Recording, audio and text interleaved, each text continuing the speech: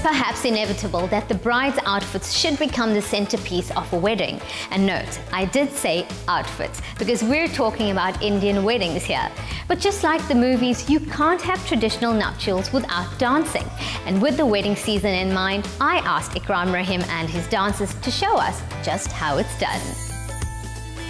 Song and dance are essential elements of an Indian wedding, creating the vibe and setting the tone.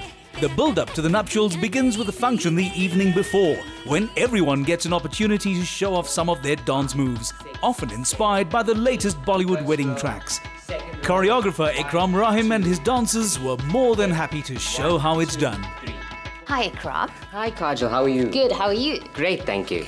So I'm very excited about you teaching me as a bride. I'm going to be a bride for the day and you're going to teach me something for my Sangeet or my night before. Yes, are you excited? I'm very excited. But before we get into it, how popular is this trend of dancing at the night before function? It's always part of the bridal celebrations. It's just a little bit more accentuated in this day and age. So what if the bride wants her bridegroom to get involved, but he's not so keen? Well, generally we find that grooms are very much into sport. So we use a lot of sport base in terms of rugby lifts and those sort of things that really kind of allow him to relate to the dance. And once that initial process is over, we kind of bring in the more dancey bits, and by then he's already happy to continue with us. Now, I noticed you've got professional dancers here as well. Is this a trend to include them? This is done for two reasons. One, because as you said, it is a trend. Secondly, the bride is a lot more, I would say, prepared when she knows she has professional dancers dancing behind her.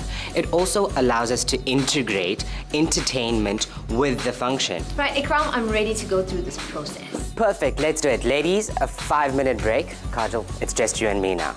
Very simple. We're just going to start off with some basic steps. It's just a few steps forward. So we're going to start with our right leg. So we're going right, left, right, left. To turn twice facing the back. So that's turn, perfect. And then we repeat. Right, left, right, left. Turn to the front, turn to the front. Perfect. And of course, if we're working with a more traditional bride, we add some garba movements to it. So very simple. Jump, jump. Garba stick, jump, jump. Lotus flower, diya, diya, diya, diya. Well done, you're a natural. Thank you. So what if the bridegroom wants to get involved? Perfect. So what we do in this point is we just add a little bit of partner work. For example, I'd be your groom. So what we're going to do is, if you could come to this side of me, because the lady's always on the right. Right. We're just going to step out with your right leg. Okay. And he will turn you in. Perfect. We go this way, and I'll turn you around. Perfect. This hand, and we're just going to swing. Swing. Perfect. Are you confident enough to try it with the dancers? Let's try. Ladies, we're going to do it once without music and then with music. Okay. Perfect. 5, 6, 7, 8. 1 and 2, 3 and 4. 5, 6, 7, 8. 1 and 2, 3 and 4. 5, 6, 7, 8. 1 and 2.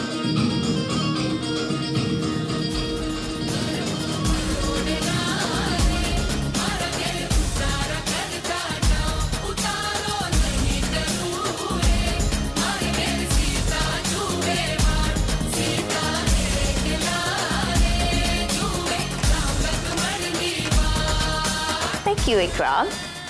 Well, there you have it, a taste of bridal choreography. It's not difficult at all, and it's all about having fun. So when you're planning your big day, try out some dance moves.